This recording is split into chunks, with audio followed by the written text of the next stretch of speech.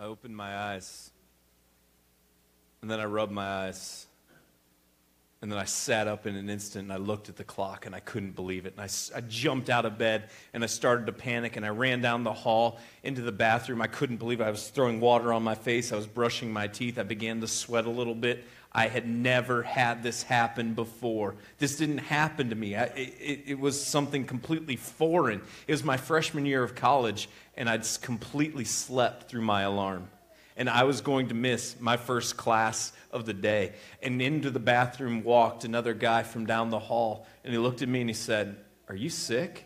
And I said, "No." And he said, "Dude, what's wrong?" And I'm like, "I overslept." And he said, "So?" I'm like, "What?"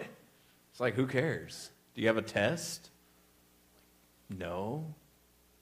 "What class are you missing?" "Speech." "Were you supposed to give a speech?" "No." "Go back to bed." Who cares? And it was like I had an epiphany in that moment. Now, you've got to understand, before I started school, I got the pep talk that a lot of parents give their kids. I was so blessed to grow up in a family where my parents paid for my undergrad completely. And so I was incredibly blessed. And before they left school, when they dropped me off during move-in weekend, they said, "Now we're paying for this education so long as you get good grades and you apply yourself and you do what we expect you to do." And that was ingrained into my head. And here I was merely a month later, and I had the epiphany of, if you're in speech class and you're not given a speech that day, and all you have to do is listen to everybody else give speeches, it's okay if you skip that class. It doesn't really matter. And all of a sudden, I felt relief come over me physically. Now, parents, if you're college-age students here and you're paying for their education, I'm not telling them to skip every class that they're supposed to go to. Let me clarify. If you're in college, go to class. Even if you're not given the speech in speech class, at least until you've used all your skips. But listen, go to class, apply yourself. But I just found myself there, and I was freaking out over something I didn't need to freak out over. It wasn't a big deal if I missed that class, and all of a sudden I felt a physical reaction when the older guy from down the hall just said, "It's not a big deal. Relax. You're going to be okay. It happens." And it changed my whole day. Gone was the panic. Gone was the worry. Gone was all the stress. And in the grand scheme of things, he was absolutely right. I still passed speech. I didn't use more than my excused number of absences from the class, and it wasn't a big deal. In fact, the only reason I remember that encounter is because I remember how upset and stressed out I was, and how immediately, when he came and provided some perspective, I was able to relax. This morning, we're going to wrap up Stressed Out. And we're going to see a scene where Jesus was talking to his disciples about spiritual matters and about following God. And it's recorded for us in the book of John. If you have your Bible apps on your phones or your tablets, you can follow along in John 14. We're going to start in verse 25. Otherwise, you can follow along on the screens. But as Jesus is talking to his followers and his disciples about spiritual matters, this is what he says to them. "These things I have spoken to you while I am still with you.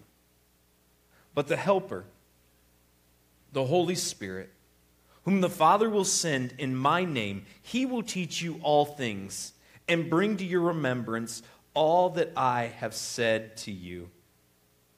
These things I have spoken to you while I am still with you, but the Helper, the Holy Spirit, whom the Father will send in my name, he will teach you all things and bring to your remembrance all that I have said to you." And this has implications not just for the disciples and the immediate audience that Jesus was speaking to, but this has implications for all of us as well. If you are here and you are a follower of Jesus, understand you do not go through life alone. You do not walk through life disconnected. In fact, just the opposite is true. You have the most fabulous connection you could ever dream of. You are literally connected to your Creator. You are literally connected to God. At the moment you make the decision to follow Jesus, God's Spirit comes and resides within you. So God is alive and at work within you the moment you make the decision to follow Jesus. This is the promise of the Holy Spirit, and He is given to those of us who have made the decision to follow Jesus. And His work is one to guide us and to help us remember. In the same way, that day that I woke up freaking out because I had missed a speech class, and I was in a panic, and I was sweating, and I was flustered, and I was frustrated, and I was worried about everything, and somebody who was older and had a different perspective came down the hall, saw me, intervened, and reminded me of something, and also told me something new, and completely changed my outlook. That is what God does within us.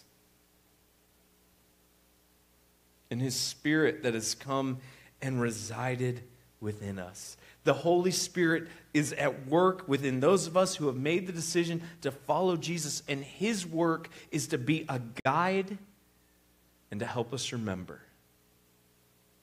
To be a guide and to help us remember. And I know a lot of times it feels like we're walking through life alone or isolated, and it feels like we've got to bear all of these weights and all of these burdens on our own, and we have to endure all these things that the world throws at us by ourselves. But I want you to understand, nothing could be further from the truth. You have an advocate that is literally alive within you. And not only is it just some advocate, you have God, if you've made the decision to follow Jesus, at work and alive within you to guide you and to help you remember. And then Jesus says this, peace I leave with you. My peace I give to you. Not as the world gives, do I give to you. Let not your hearts be troubled, neither let them be afraid. The mark of Jesus, He says, I am leaving you with peace. And He contrasts it with all that this world has to offer. And He says, for those of you who follow me, here's what I give you. I give you peace. Not what this world offers. I offer you peace. And so we've seen through the course of this, stressed out, how Jesus told His followers, don't worry about the things that so many people spend so much of their life worrying about. About food, don't worry about food. About the clothes that you wear. Don't worry about all of these things that stress you out, that stress so many people out. Don't buy the lie that our society sells so frequently and tries to get everybody to buy. Don't do it. Jesus says there is a better way, but He says you need to change your perspective in order to receive that better way. And He says, so instead of building a kingdom here, instead of trying to impress all of your neighbors and all of your friends and all of the people that you'll never meet, instead of trying to do all those things and all the stress and anxiety and worry that comes about from that, instead do this. Seek first God's kingdom. Seek first the kingdom of God. So we saw we have to get a different perspective.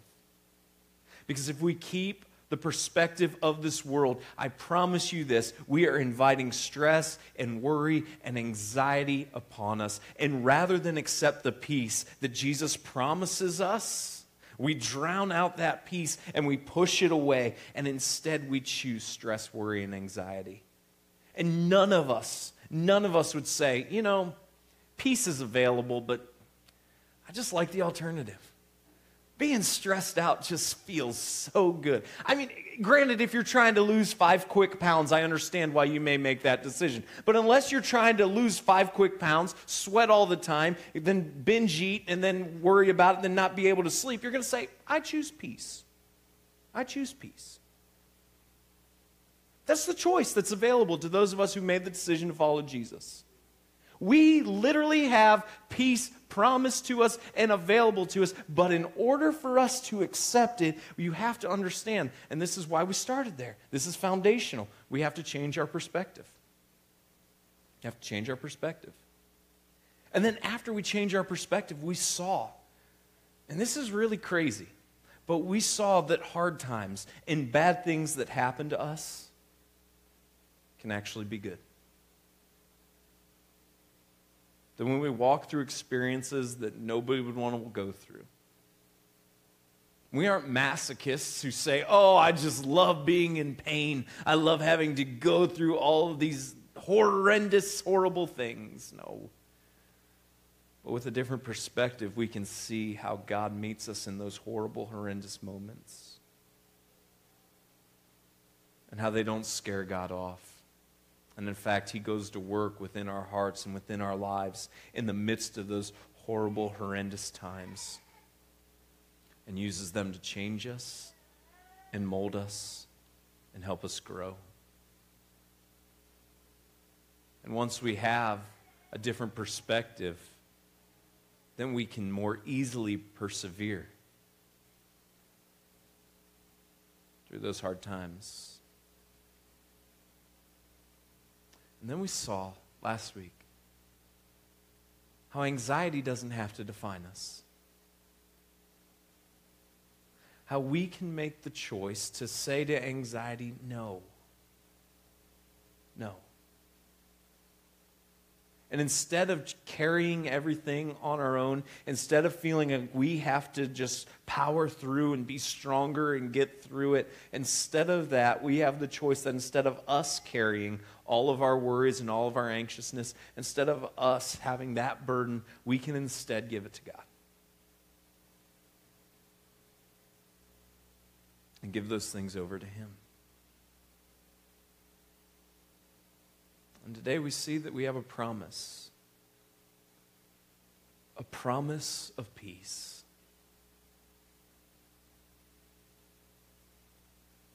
Those of us who follow Jesus, this should be a defining characteristic of our lives. Peace should be something that when people look at us, they see that we are at peace. And it doesn't mean that we're never going to go through hardship. It doesn't mean that we're never going to go through times that we wish we didn't have to go through. It doesn't mean that we aren't going to face situations and circumstances that do stress us out. But it means that our lives don't have to be defined by those moments. And we can walk through life with a certain certainty that nobody who doesn't follow Jesus can fully understand. This is the promise of God. This is one of the defining characteristics that Jesus has left. And he says this, peace. Peace I leave you. Not what this world has to offer you. No, I'm giving you peace. And so the question I have for you this morning is your life defined by peace? If you've made the decision to follow Jesus, is your life a life that is defined by peace?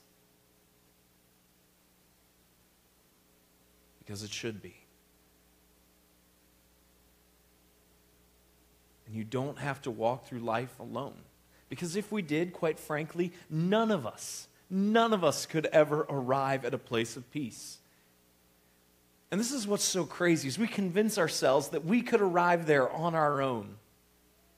And oftentimes it's in the form of finances. We convince ourselves, if I only had more money, that would be the gateway to peace. Talk to anyone who gains more money. And here's what they'll tell you. That with more finances, with more money, does come a level of more comfort. But there's also a lot more stress, anxiety, and worry that never entered the equation before their wealth situation changed.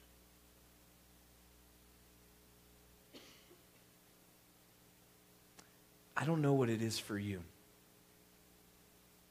But if you keep chasing after something and saying, when I arrive there, I'll find peace, peace will always elude you. And there will always be a new challenge. Peace is the promise of Jesus to his followers.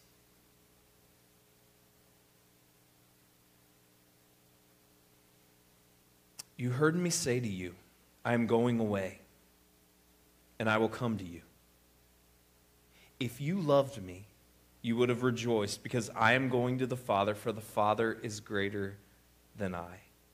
There's a spiritual aspect to all of this in play. Jesus is departing. He's about to go, and he's about to pay for the sins of myself and you. He's about to go pay for the sins of the world. He's about to go be crucified on the cross so that we could have a relationship with our Creator. And when he goes and he dies upon the cross, 3 days later he would rise again, proving that he was victorious over my mistakes and your mistakes, proving he was victorious over my sin and your sin, proving he was victorious over death, proving he was victorious over all things. And then after he rose again, he stayed for a period of time, and then he went to heaven and instead sent his Spirit to reside within the hearts and the lives of his followers. There is a spiritual aspect to all of this. And if you're here and you've not made the decision to follow Jesus, this isn't going to compute. It's not going to fully make sense to you because you're missing a key component of this. And that's the work that God does within those of us who make the decision to follow after Jesus.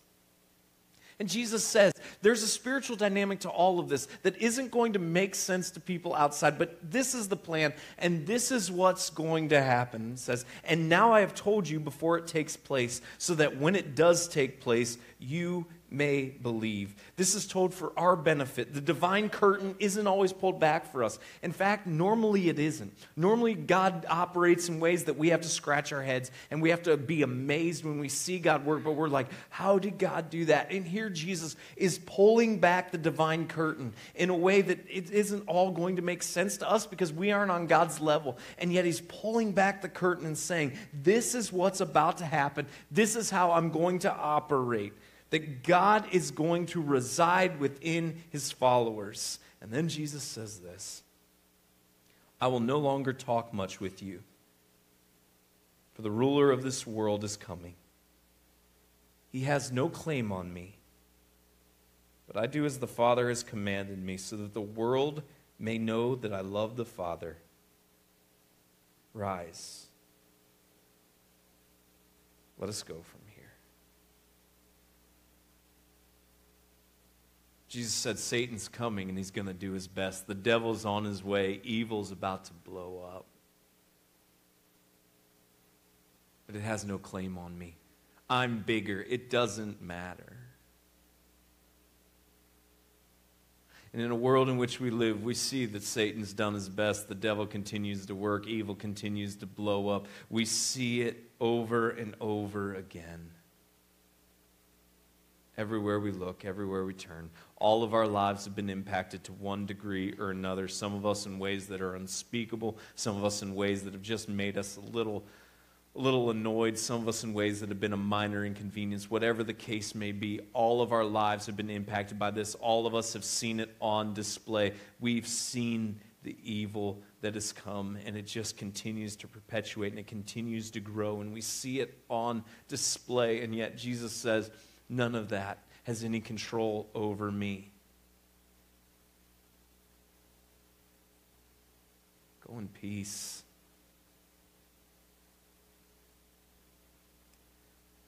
These words, this promise of Jesus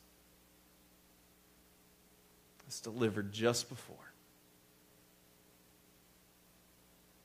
he would go to a garden named Gethsemane.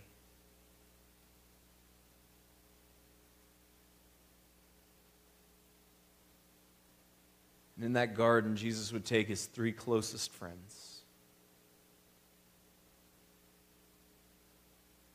And and he'd ask them to pray for him.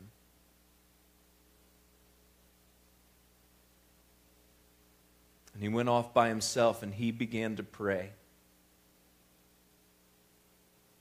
Because hours later, Jesus would make the ultimate sacrifice for all of us.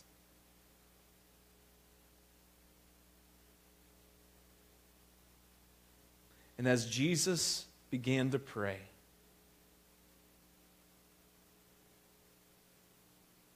he prayed with such ferocity because of the weight that he was under, that his body literally began to produce blood.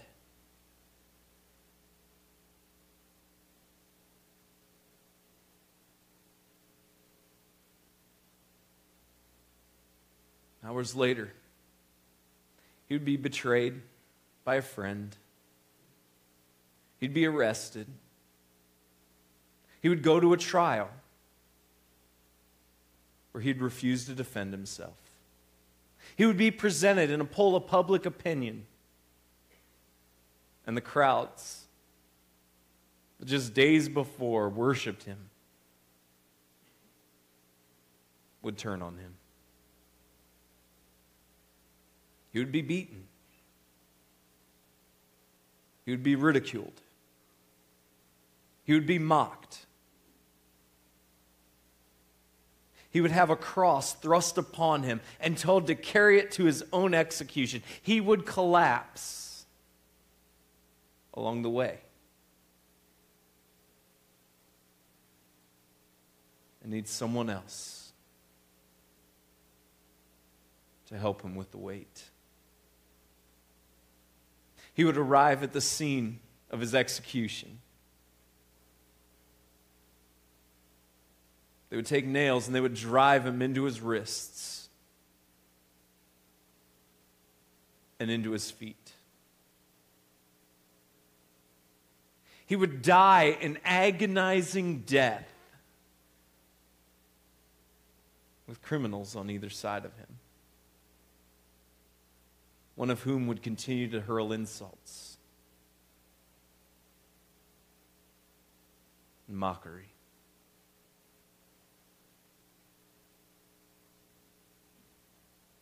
And yet the most painful part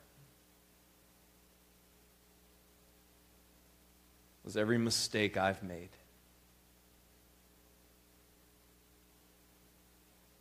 Every fault of mine.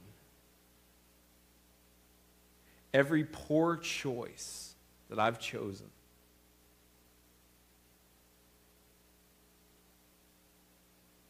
Was put on him.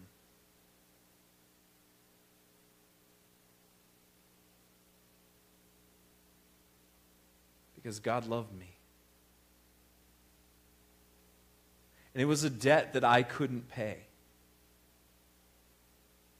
Because there's a cost for mistakes, there's a cost for failures, there's a cost for faults.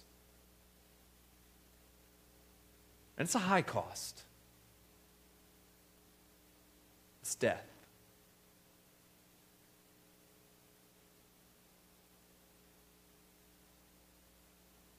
And God's a God of perfection.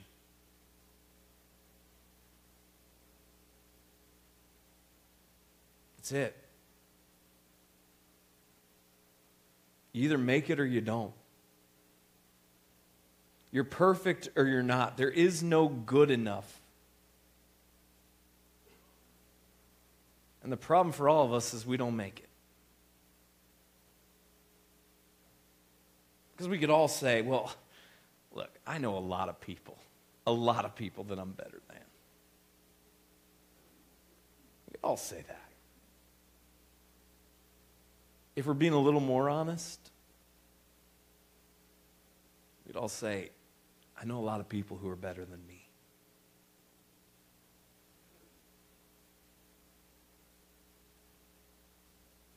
But God's standard isn't good enough. As if there's some scale that as long as you do one more good thing in your life, you're okay than bad. It doesn't work that way, that all the good cancels out all the bad. It's a standard of perfection.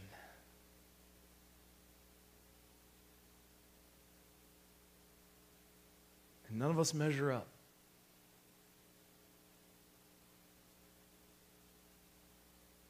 But Jesus did.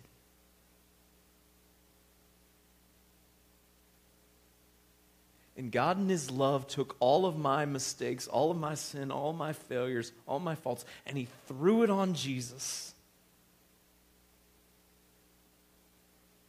so that he could be my advocate.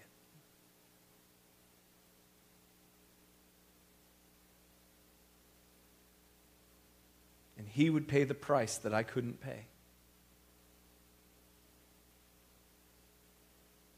And that cost, which is death,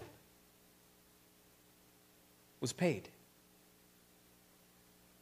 for all of us.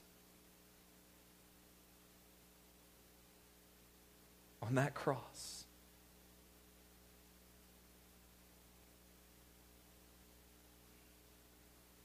Hours or a day before, Jesus looked at his followers and he said, "Peace is what I leave you with."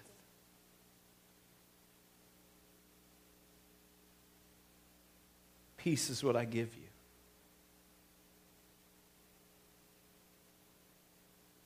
We have to understand that if you want to experience peace, it starts at the cross of Jesus. You can chase so many other things, but they will always leave you empty. And no matter what you put out there as the standard and say, I will finally be at peace when I achieve this, you will find if you achieve it, it will not fulfill you. And it will in some way bring even more stress and anxiety upon yourself if that is your standard.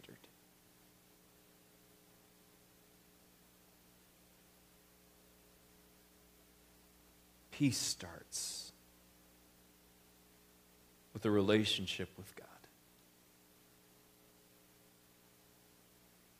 And the reason for that is because it's why we were created. We were originally created to have a relationship with our Creator. And our sin and our mistakes, we messed all that up. But Jesus came to make it right. And the reason that he offers us peace is because he restores us at our core to why we were initially created in the first place. For a relationship with him.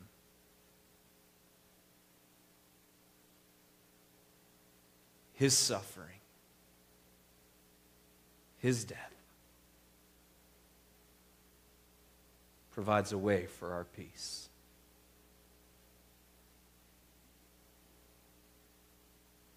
And until we embrace that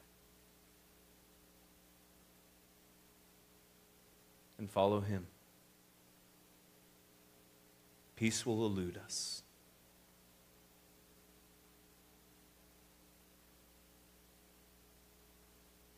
Because this world doesn't offer it. Jesus says, here's the contrast. I offer peace.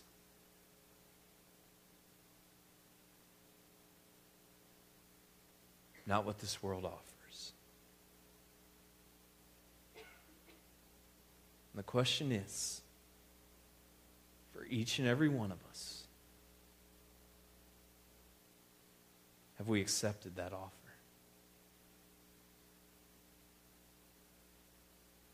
If we have made a decision to follow Jesus, then we need to change our perspective.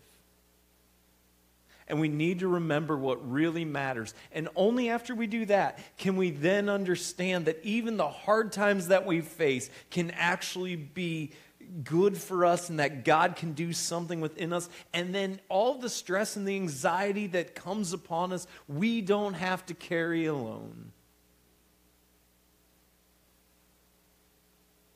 But it starts here. And it starts with this promise that Jesus made. On his way to his worst day, so that Jesus' worst day could be our best. And we could live in a world of chaos, a life of peace. God, I pray that your peace would define your people.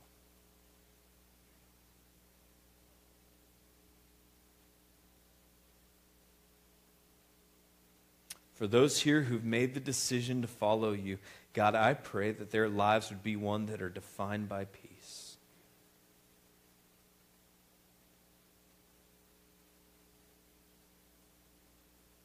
Give them a new perspective. Help them see even the hardest of times that they walk through can be redeemed and used by you.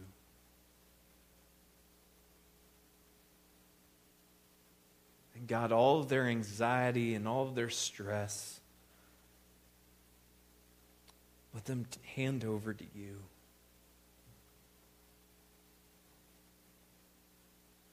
And God, for people here who've never made the decision to follow you, I pray right now they'd make that choice. As they see all the world has to offer, they would finally say they've had enough. And they would embrace the peace that only you can give. So God, in the quietness of this moment, in the quietness of their heart right now, I pray, God,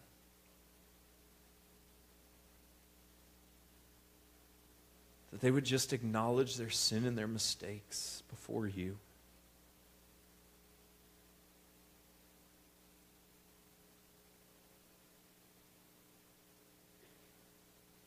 That they would come to terms with the fact that you love them so much that your son Jesus would die on a cross for them. That he would be victorious and raise again 3 days later.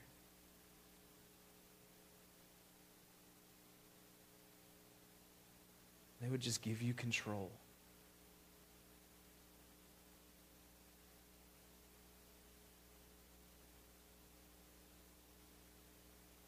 And in that instant, their problems won't disappear. The hardship of this world won't fade. Stress and anxiety won't be gone as if some magic trick has just taken place. But your Spirit will arrive within them. And there will be a confidence and a comfort and a peace. They don't have to walk through life alone. Give us peace.